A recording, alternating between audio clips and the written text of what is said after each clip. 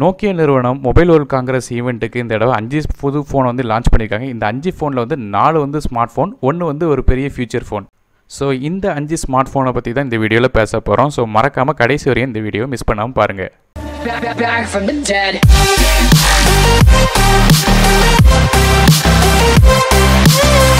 இந்த smart phone லைனப்பில் முதல்ல நம்ம பார்க்குறது நோக்கியா 8 Sirocco 2018. அதாவது நோக்கியா 8ங்கிற மாடல் ஏற்கனவே வந்திருக்குன்னு தெரியும். ஸோ இது வந்து 2018 மாடல். அதோட வெர்ஷன் வந்து Sirocco அப்படிங்கிற நேம் கொடுத்துருக்காங்க. இந்த ஃபோனில் வந்து POLED டிஸ்பிளே கொடுத்துருக்காங்க. இது ஒரு 5.5 இன்ச் ஸ்க்ரீன். அது மட்டும் இல்லாமல் இதோட ஆஸ்பெக்ட் ரேஷியோ பொறுத்தையும் 16:9, அதாவது 18:9. ஸோ ஹை அண்ட் ஸ்மார்ட் ஃபோனில் இப்போ வர ஸ்மார்ட் ஃபோன்லாம் 18:9 டிஸ்பிளே ஆஸ்பெக்ட் ரேஷியோவில் வருது. ஆனால் இது 16:9 வந்திருக்கு. இந்த ஃபோனோட டிஸ்பிளேயை பொறுத்த வரையும் நமக்கு வந்து கார்னிங் கொரில்லா கிளாஸ் 5ஓட ப்ரொடெக்ஷன் கொடுத்துருக்காங்க. இந்த ஃபோனோட பாடியை வந்து ஸ்டெயின்லெஸ் ஸ்டீலால் செஞ்சுருக்காங்க. ஸோ அது மட்டும் இல்லாமல் இந்த ஃபோனில் வந்து மற்ற என்னெல்லாம் விஷயங்கள் இருக்குதுன்னு பார்ப்போம். இந்த நோக்கியா 8 ஃபோனை வந்து Qualcomm Snapdragon 835 சிப்செட்டால் செஞ்சுருக்காங்க.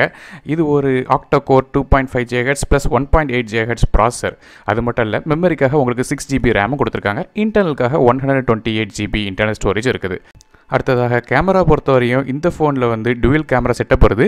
அதாவது ரியர் ஃபேஸிங் கேமரா பொறுத்தவரையும் மெயின் கேமரா வந்து 12 மெகாபிக்சல் கேமரா வித் f1.75 ஆப்பர்ச்சரோடு வருது. அதுமாதிரி செகண்டரி கேமரா இது ஒரு டெலிஃபோட்டோ லென்ஸ் கேமரா, அதாவது 12 மெகாபிக்சல் கேமரா வித் f2.6 ஆப்பர்ச்சரோடு வருது. இந்த கேமராவில் வந்து டியூல் டோன் LED ஃப்ளாஷ் இருக்குது. அது மட்டும் இல்லை, ZS ஆப்டிக்கல் லென்ஸ் வந்து யூஸ் பண்ணுறதுனால இந்த பிக்சர் வந்து கொஞ்சம் தெளிவாக இருக்கும். அதுமாதிரி ஃப்ரண்ட் ஃபேஸிங் கேமரா பொறுத்தவரையும் இந்த கேமரா வந்து 5 மெகாபிக்சல் கேமரா வித் f2.0 ஆப்பர்ச்சரோடு வருது. அது மட்டும் இல்லாமல் இந்த கேமராவில் வந்து 84 டிகிரி FOVயோட வருது. அது மட்டும் இல்லாமல் டிஸ்பிளே ஃப்ளாஷும் உங்களுக்கு கொடுத்துருக்காங்க. இது போக இந்த ஃபோன் வந்து ஆண்ட்ராய்டு ஓரியோ 8.0ஓட வருது. ஸோ அது மட்டும் இல்லாமல் பேட்டரியை பொறுத்தவரை இந்த ஃபோனில் 3260 mAh பேட்டரி வருது. இந்த பேட்டரியை பற்றி சொல்லும்போது இந்த பேட்டரி வந்து குயிக் சார்ஜ் 4.0 வெர்ஷன் வந்து சப்போர்ட் ஆகும். அது மட்டும் இல்லாமல் 30 மினிட்ஸ் வந்து நீங்கள் சார்ஜ் பண்ணிங்கன்னா கிட்டத்தட்ட 50% வரையும் சார்ஜ் ஏறியும் சொல்லியிருக்காங்க. அது மட்டும் இல்லாமல் இந்த ஃபோனில் முக்கியமான ஃபீச்சர் என்னென்னு கேட்டிங்கன்னா QI வயர்லெஸ் சார்ஜிங் வந்து இந்த ஃபோனை சப்போர்ட் ஆகும். இது போக இந்த ஃபோனில் வந்து டியூல் சிம் சப்போர்ட்டும் இருக்குது. அது மட்டும் இல்லாமல் ப்ளூடூத் 5.0ஓட சப்போர்ட் போல விஷயங்கள் நிறைய இருக்குது. அது மட்டும் இல்லாமல் NFC, USB Type-C மாதிரியான விஷயங்களும் இருக்குது. இந்த ஃபோனில் ஒரு அடிஷ்னல் ஃபீச்சர் என்னென்னு கேட்டிங்கன்னா இந்த ஃபோன் வந்து IP67 வாட்டர் அண்ட் டஸ்ட் ப்ரொடெக்ஷனோடு வருது. ஸோ கிட்டத்தட்ட மழை பெஞ்சால் கூட இந்த ஃபோன் வந்து பாதுகாப்பாக இருக்கும். ஸோ அது மட்டும் இல்லாமல் ஃபிங்கர் பிரிண்ட் ஸ்கேனரும் இந்த ஃபோனில் வருது. ஸோ இந்த ஃபோனோட ப்ரைஸிங்கை பொறுத்த வரையும் கிட்டத்தட்ட €249 சொல்லியிருக்காங்க. அதாவது இந்திய மதிப்பில் பார்த்தீங்கன்னா இதோட ப்ரைஸை பொறுத்தவரையும் 60,000 வரும். இந்த ஃபோன் ஏப்ரல் மாதத்துலேருந்து சேல்ஸுக்கு வரதா சொல்லியிருக்காங்க. ரெண்டாவதாக நோக்கியாவிலேருந்து அடுத்த ஒரு ஸ்மார்ட் ஃபோன் லான்ச் பண்ணியிருக்காங்க. என்னென்னு கேட்டிங்கன்னா நோக்கியா 7+. இது என்னென்னு கேட்டிங்கன்னா ஒரு mid range smart phone. So இதில் வந்து பார்க்கும்போது முதல்ல 6 இன்ச் ஸ்க்ரீன் கொடுத்துருக்காங்க. இதில் நல்ல விஷயம் என்னென்னு கேட்டிங்கன்னா 18:9 டிஸ்பிளே ஆஸ்பெக்ட் ரேஷியோவில் வருது. அது மட்டும் இல்லாமல் இது ஒரு ஃபுல் HD டிஸ்பிளே. அதோட ரெசல்யூஷனை பொறுத்தவரையும் 2160 பிக்சல்ஸ் இன்டூ 1180 பிக்சல்ஸ் வருது. ஆனால் இது ஒரு IPS LCD டிஸ்பிளே கொடுத்துருக்காங்க.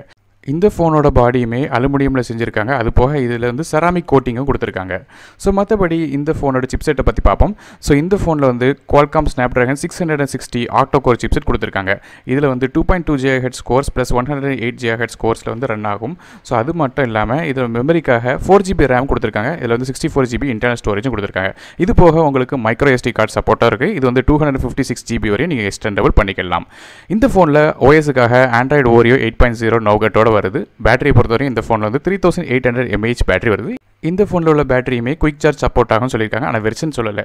ஸோ அது மட்டும் இல்லாமல் இந்த ஃபோனில் வந்து டியூல் சிம் ஸ்லாட் சப்போர்ட் ஆகும். அது போக ப்ளூடூத் 5.0 அது மாதிரி NFC, USB Type-C மாதிரியான விஷயங்கள் இருக்குது. இது போக ஃபிங்கர் பிரிண்ட் ரேட்டும் இருக்குது. இந்த ஃபோனோட கேமரா பொறுத்தவரையும் ரியர் ஃபேஸிங் கேமரா வந்து உங்களுக்கு டியூல் கேமரா கொடுத்துருக்காங்க. இதில் மெயின் கேமரா வந்து 12 megapixel camera with f1.75 aperture. அது மட்டும் இல்லாமல் செகண்டரி கேமரா வந்து உங்களுக்கு 13 மெகாபிக்சல் கேமரா கொடுத்துருக்காங்க. இதோட ஆப்பர்ச்சரை பொறுத்தவரையும் f2.6.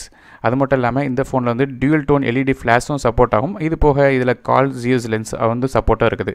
இந்த டெலிஃபோட்டோ லென்ஸ் வந்து 2x ஜூமும் சப்போர்ட் பண்ணக்கூடியது. அது மட்டும் இல்லாமல் ஃப்ரண்ட் ஃபேஸிங் கேமரா பொறுத்தவரையும் இந்த கேமராவில் வந்து 16 megapixel camera with f2.0 aperture கொடுத்துருக்காங்க.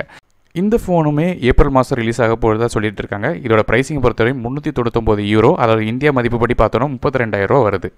மூணாவதாக நோக்கியா நிறுவனம் நோக்கியா 6 2018 மாடல் வந்து இன்ட்ரடியூஸ் பண்ணியிருக்காங்க. இந்த ஃபோனுமே அலுமினியம் பாடி மெட்டல் கன்ஸ்ட்ரக்ஷனான ஆனது. அது மட்டும் இல்லாமல் இதில் வந்து 2 டோன்டு ஆனோடியேஷன் அப்படிங்கிற ஒரு கோட்டிங் கொடுத்துருக்காங்க.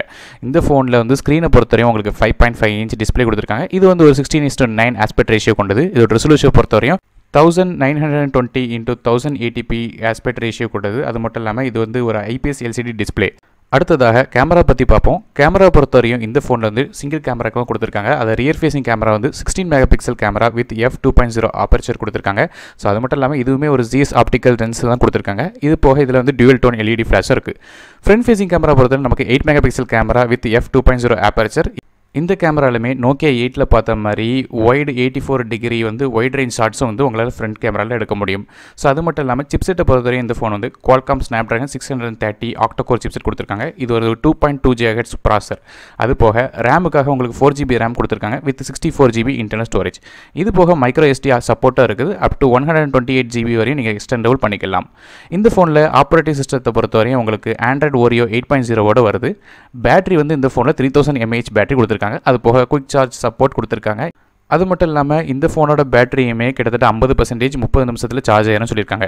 இது போக இது வந்து டூயல் சிம் சப்போர்ட் இருக்குது. அது போக ப்ளூடூத் 5.0 அது மாதிரி NFC USB Type C மாதிரியான விஷயங்களும் இருக்குது. இது போக ஃபிங்கர் பிரிண்ட் ரீடரும் கொடுத்துருக்காங்க. இந்த நோக்கியா 6 வந்து ஏப்ரல் மாதம் ரிலீஸ் ஆக போகிறதா சொல்லியிருக்காங்க. ஸோ அது மட்டும் இல்லாமல் இதோட ப்ரைஸிங்கை பொறுத்தவரை €279 கொடுத்துருக்காங்க. அதாவது இந்திய மதிப்புப்படி பார்த்தோன்னா கிட்டத்தட்ட 22,196 வருது. நாலாவதாக நோக்கியா இடத்துலேருந்து ஒரு மிட்ரேஞ்ச் ஸ்மார்ட் ஃபோனை பார்க்க போகிறோம். ஸோ இது வந்து என்னென்னு கேட்டிங்கன்னா நோக்கியா 1. ஸோ நோக்கியா 1 அப்படிங்கிறது வந்து ஒரு என்ட்ரி லெவல் ஸ்மார்ட் ஃபோன் தான் சொல்லணும். ஸோ அது மட்டும் இல்லாமல் இது ஒரு Go edition. Android Go edition அப்படிங்கிறது என்னென்னு கேட்டிங்கன்னா அதுக்காக தனியாக பிரத்யேகமாக பில்ட் பண்ணப்பட்ட லைட் வெயிட் ஆப்ஸ் வந்து ரன் ஆகும். ஸோ அது என்னங்கிறத சொல்ல முன்னாடி முதல்ல இந்த ஃபோனோட ஸ்பெசிஃபிகேஷன் வந்து பார்க்கலாம். ஸோ இந்த ஃபோனில் வந்து 4.5 இன்ச் 16:9 டிஸ்பிளே ஆஸ்பெக்ட் ரேஷியோ கொடுத்துருக்காங்க. இதோட ரெசல்யூஷன் ரொம்ப கம்மி தான். அதாவது 854 பிக்சல்ஸ் இன்ட்டு 480p ரெசல்யூஷனோட வருது. இது ஒரு IPS LCD டிஸ்பிளே கொடுத்துருக்காங்க. மற்ற ஃபோன் மாதிரி இல்லாமல் இந்த ஃபோன் வந்து நார்மலான பிளாஸ்டிக் பில்டில் தான் பண்ணியிருக்காங்க. ஸோ கிட்டத்தட்ட பார்த்தீங்கன்னா இது ஒரு பட்ஜெட் சென்ட்ரிக் ஸ்மார்ட் ஃபோனுங்கிறதுனால இந்த விஷயம் வந்து ஒரு பிரச்சனை கிடையாது. ஸோ மற்றபடி பார்த்தீங்கன்னா இந்த ஃபோன் வந்து 5 mega pixel rear facing camera with கொடுத்துருக்காங்க. அது மட்டும் இல்லாமல் இதில் LED ஃப்ளாஷும் இருக்குது. ஃப்ரண்ட் ஃபேசிங் கேமரா பொறுத்தவரை உங்களுக்கு 2 மெகா பிக்சல் கேமரா கொடுத்துருக்காங்க. சிப்செட்டுக்காக உங்களுக்கு MediaTek MT6737M சிப்செட் கொடுத்துருக்காங்க. இது ஒரு ஆக்டோகோர் சிப்செட். இதோட ஸ்பீடை பொறுத்தவரையும் 1.1 GHz. அது மட்டும் இல்லாமல் மெமரி பொறுத்தவரையும் உங்களுக்கு 1GB ரேம் மட்டும்தான் வருது. ஸோ அது மட்டும் இல்லாமல் இன்டர்னல்ஸ் வந்து 8GB இன்டர்னல்ஸ் வருது. இன்டர்னல்ஸை பற்றி பேசும்போது நீங்கள் இந்த ஃபோனை எக்ஸ்டெண்டபிளும் பண்ணிக்கலாம். அதாவது 128GB வரையும் எக்ஸ்டெண்டபிள் SD கார்டு விளையாடி பார்த்துக்கலாம். இந்த ஃபோனோட ஓஎஸை பொறுத்தவரையும் Android Oreo light weight edition, அதாவது கோ எடிஷனோட ரன் ஆகுது. இந்த கோ எடிஷன் அப்படிங்கிறது நான் ஏற்கனவே சொன்ன மாதிரி லைட் வெயிட் ஆப்ஸ். அதாவது ப்ளே ஸ்டோரில் போய்ட்டு கோ எடிஷன் ஆப்ஸ் வந்து நீங்கள் சர்ச் பண்ணி பார்த்தீங்கன்னாலே தெரியும். அதாவது கிட்டத்தட்ட பார்த்தீங்கன்னா யூடியூப் கோ, அது மாதிரி அசிஸ்டன்ட் கோ மாதிரியான நிறைய ஆப்ஸ் இருக்குது. இது எல்லாமே ரொம்ப லைட் வெயிட். அது மட்டும் இல்லை ரேம் வந்து ரொம்ப கம்மியாக யூட்டிலைஸ் பண்ணுற ஆப்ஸ். அதனால் வந்து ரொம்ப ரேமும் எடுக்காது. பேட்டரியை பொறுத்தவரை இந்த ஃபோனில் வந்து 2150 mAh பேட்டரி கொடுத்துருக்காங்க. இது ஒரு ரிமூவபிள் பேட்டரி. ஸோ பழைய நோக்கியா ஃபோன்ஸ் மாதிரியே நீங்கள் பேக் சைடை ரிமூவ் பண்ணிவிட்டு பேட்டரியை மாற்றக்கூடிய ஃபீச்சர்ஸும் அது கொடுத்துருக்காங்க. ஸோ இது போக இதில் டூயல் சிம் சப்போர்ட் இருக்குது. ப்ளூடூத் 4.2 சப்போர்ட்டும் இருக்குது. மற்றபடி இந்த ஸ்மார்ட் ஃபோன் வந்து USB-யோடு தான் வருது. அதாவது நார்மலான மைக்ரோ USB. ஸோ சார்ஜிங்லாம் ரொம்ப எதிர்பார்க்க முடியாது. மற்றபடி இந்த ஃபோனோட ப்ரைஸிங்கை பொறுத்த வரையும் கிட்டத்தட்ட $85 சொல்லியிருக்காங்க. அதாவது இந்திய மதிப்புப்படி பார்த்தோன்னா கிட்டத்தட்ட ₹6000 வரும் அப்படின்னு எதிர்பார்க்கப்படுது. ஸோ கடைசியாக நோக்கியாவிலேருந்து இன்னொரு புது ஃபியூச்சர் ஃபோன் கொண்டு வந்திருக்காங்க. இது ஃபியூச்சர் ஃபோன் அப்படிங்கிறதோட கிட்டத்தட்ட ஒரு ஸ்மார்ட் ஃபோனோட ஸ்பெசிஃபிகேஷனோட வர ஒரு ஃபியூச்சர் ஃபோன். ஸோ ஏற்கனவே நம்ம நோக்கியாவோட ஒரு புது ஃபோனை பற்றி நம்ம வீடியோவில் பேசியிருந்தோம். ஸோ இப்போ வந்து நோக்கியா 8110 4G அப்படிங்கிற ஒரு புது ஃபோனை லான்ச் பண்ணியிருக்காங்க.